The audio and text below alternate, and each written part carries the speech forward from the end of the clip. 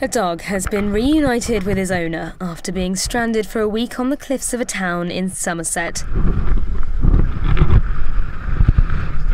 Sprig the Springer Spaniel had been missing for more than a week when a Minehead lifeboat crew spotted the pup.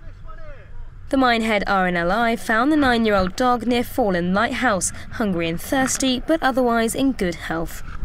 You keep me off, alright? That's it.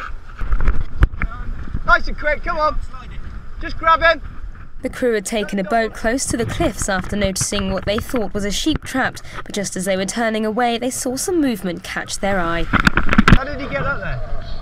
He just swam straight in here. So when you're ready then, hold on, I'll get you in as fast as I can, far close as I can. Sprig was purchased just 30 feet above water when the crew managed to jump ashore and climb up to him. Thanks, boss. Once he was brought to safety, he was reunited with his owners, who'd organised huge search parties in the area.